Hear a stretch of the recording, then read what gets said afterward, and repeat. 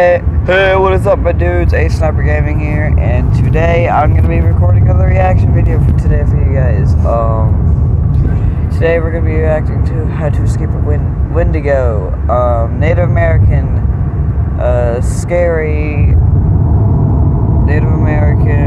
scary story time. And this video was created by Snarled. I checked out a few of their background videos, and I checked a few of their videos as a background.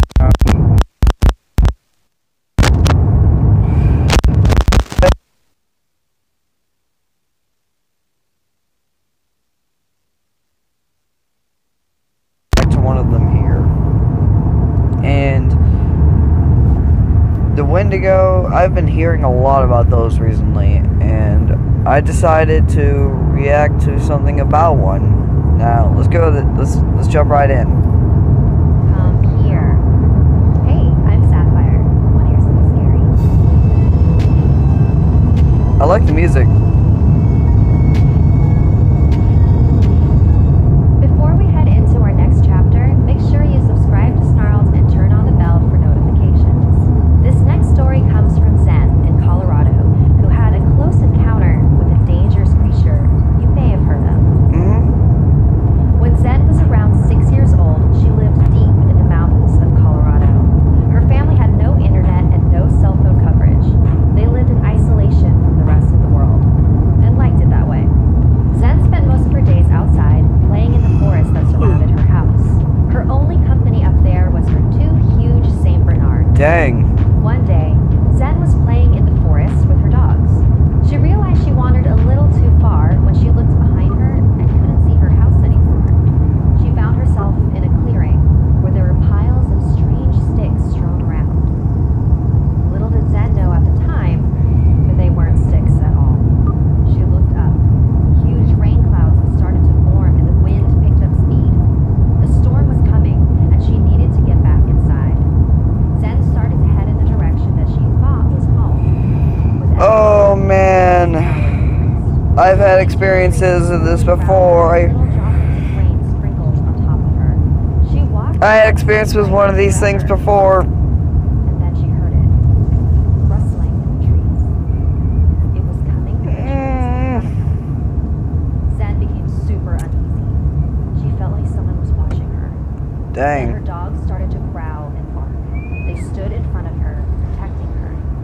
The twig snapped and her dogs lost it. She had never seen them act this way. Then, a voice called out from the trees. It was her mother's. Zenny? The voice said. Zenny? Mom? Zen wanted to be comforted by this. She should have been comforted by this. But she couldn't. That was her nickname and that was her mother's voice, but it sounded off. It's like when you pull on a record and the words are slow and mumbled. Come here. The voice shouted. That's creepy! Definitely not Zen's mother. She began to run, her dogs barking the entire way. But she stopped when she saw those familiar sticks. She had run the wrong way. Zenny, come here. Zenny, come here. Jesus. The voice had followed her. She took off in the other direction, not stopping for a second until finally, her house. She ran inside and after she caught her breath, told her mother what happened. She told her that it was probably just the wind howling in the trees and nothing more. It wasn't until years later, after Zen and her family had moved from that house, that Zen decided to ask her mother about that. Mom, do you remember our old house and that day when I heard your voice in the forest? Oh, yeah. Her brow furrowed as she contemplated her next words. You're old enough now to know the truth. The truth about what? When you told me about the voices in the trees, I didn't want to scare you at the time because you were so young. That house was on Native American land. I called a medicine man to come and cleanse our house and property. Dang. I told him your story. He said